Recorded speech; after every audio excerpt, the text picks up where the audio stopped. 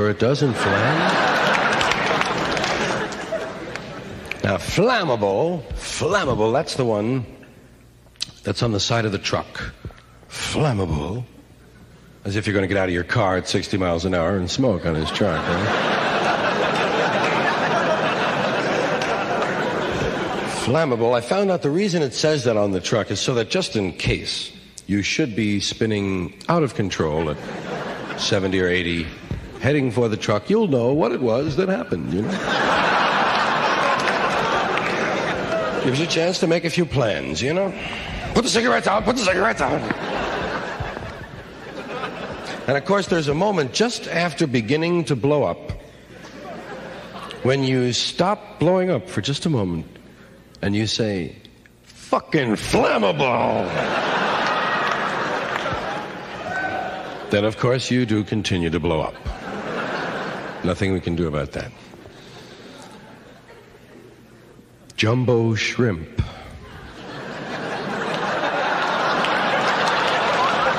Indeed. What do you expect when you order that? What will arrive? Will it be a large shrimp or a little jumbo? Jumbo shrimp. Those words don't even go together, man.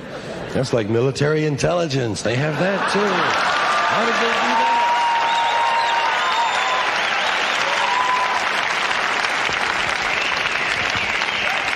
that? There's another phrase like that, business ethics. Say, we're discussing business ethics. Yes, no wonder we couldn't hear anything over here. That's like a plastic glass. They have them. Mine isn't. Mine's a glass, goddammit. But they have the... Get me a plastic glass. Well, I'll see what I can do. Pretty soon they'll have nylon rubbers. They do. They have nylon rubbers. What the fuck? Hey, all right, Ed. None of your filth. Sure, man. Hey, Three Moans wasn't bad so far, about an hour and a half. Now, hold on, I have a real great idea. As soon as I think of it, we're all going to laugh our asses off. Right? The airline has given us a lot of strange words and expressions and ways to look at language that they force us into. We have words like, from the airline, like deplane. I've never deboated, I've never debussed. By God, I have deplaned. We'll be deplaning through the forward door. I'm already on deplane.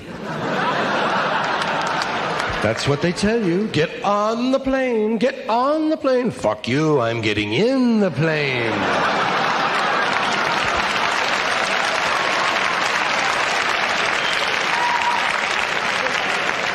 Let Evel Knievel get on the plane.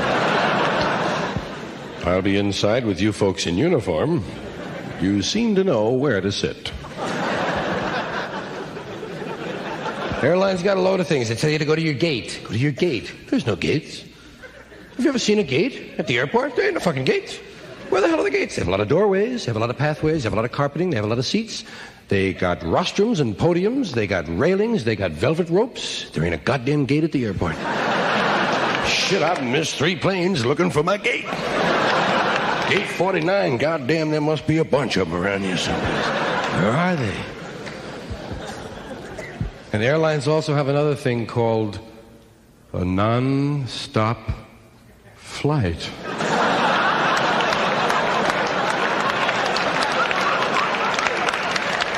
Not me, bullshit. I insist that my flight stop. Preferably right at the end. That's when they tell you you'll be landing shortly. Does that mean we're going to miss the runway, honey?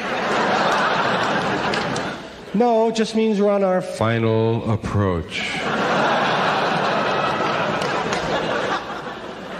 It's when they tell you to put your seat back forward. Wow. You mean one time or a lot of times, honey? Put your seat back. I don't bend like that. And then, one further example of the airline's perversion of language. When two airplanes almost crash right into each other, up in the sky, they call that a near miss. It's a near hit, gang.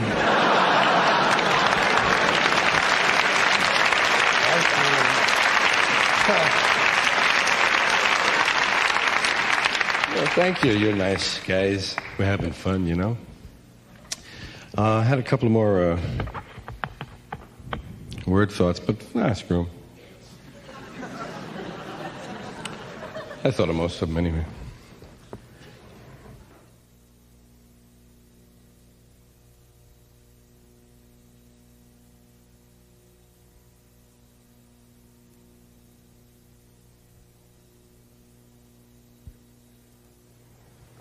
There is left that word, that group of words that we pray.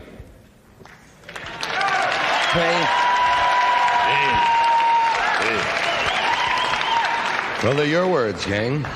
And I praise them too, because they are sort of fun, just as a hobby.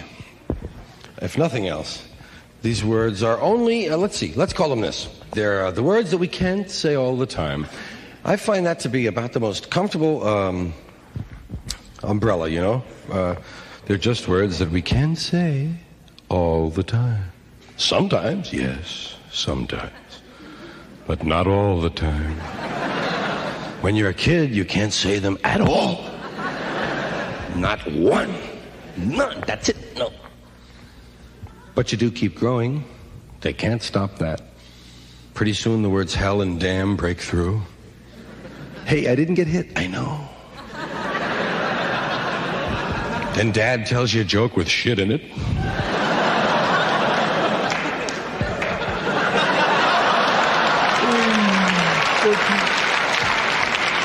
Don't tell your mom I said that. Why not?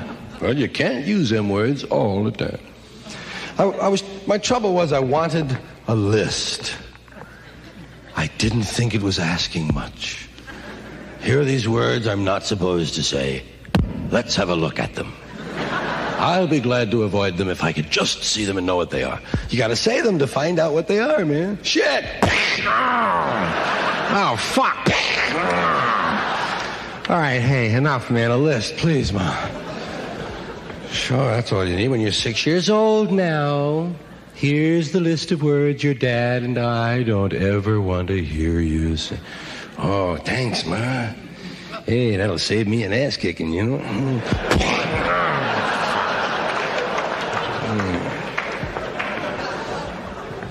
There's no list.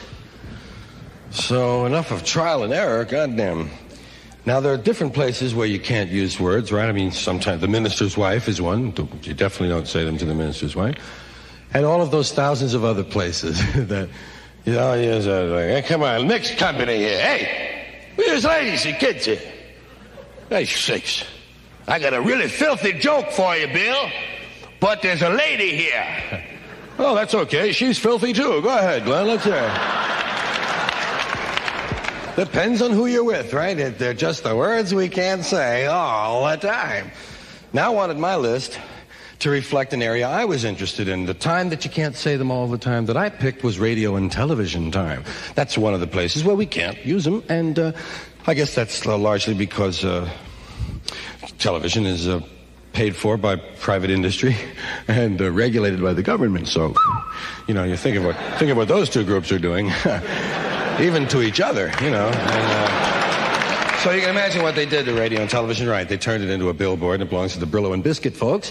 And that's all it'll ever be. And so as a result, they want to restrict your language some of the time.